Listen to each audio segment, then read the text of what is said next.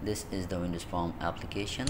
In this application I will add RDLC report. Now let's check the RDLC report exists or not in the list. So resource, there is no RDLC report in the list. Okay, let's go to the reporting. There is no report viewer also. So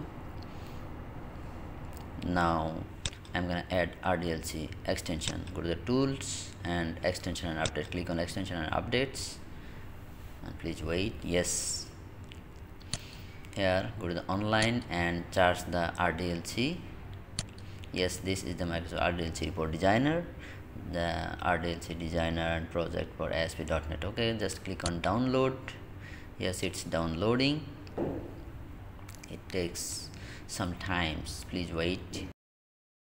Okay, it's downloaded.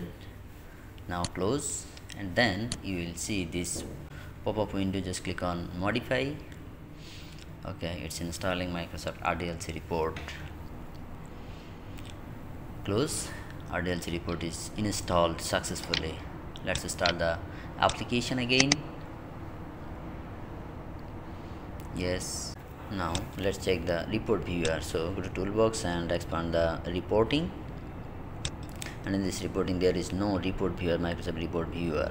To add report viewer, I will add NuGet package. So go to the solution explorer, right click on the application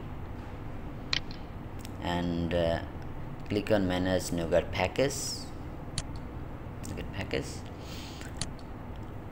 Okay, now here write report viewer, only report viewer.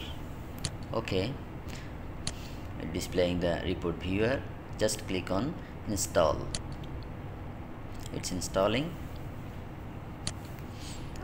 Okay, I accept. Yes, it's finished. You can see it's finished. Now go to the toolbox again and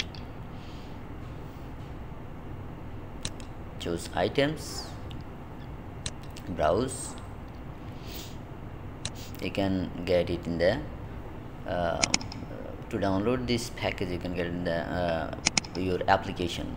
Just click on the your application directory and library net40 and Microsoft Report Windows Forms.dll. Just click on open, click on OK. Yes, report viewer is displaying in the toolbox, the reporting section. Okay, now let's design an RDLC report. So add new item, new RDLC report. Yes, this is the report.report1.rdlc. Name the report is test report. Click on add. Yes, it's added. This is my report. Now insert text object. Text box is test report in ProgrammingGeek. Okay, change the font size and alignment. Font size is 24, alignment, yes, it looks good. Now this is the Windows form. Add the report viewer, expand the reporting and just drag the report viewer and drop it in the Windows form application. Okay, it's application, the report viewer is added in the Windows form application. Now add a level control. This level control will be used as title of this page of this report. So view test report, text is view test report. Change the font size. Font size is 16. Okay, font bold true. Yes, this is center.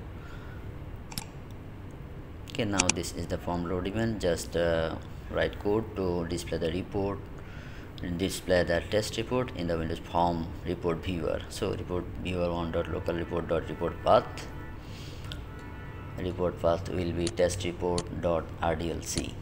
Just copy this name, report name, and paste it in the path. Okay, start debugging.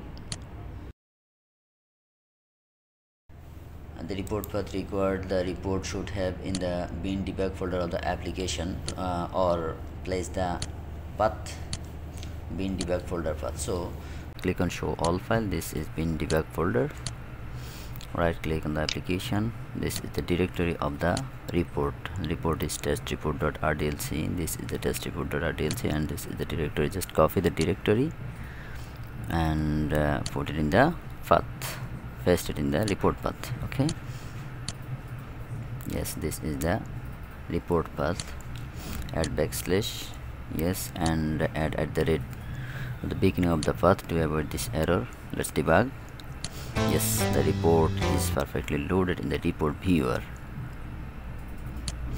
Okay, now I'm gonna put this report test report.rdlc in the bin debug folder. Yes, the report is now in bin debug folder test report.rdlc.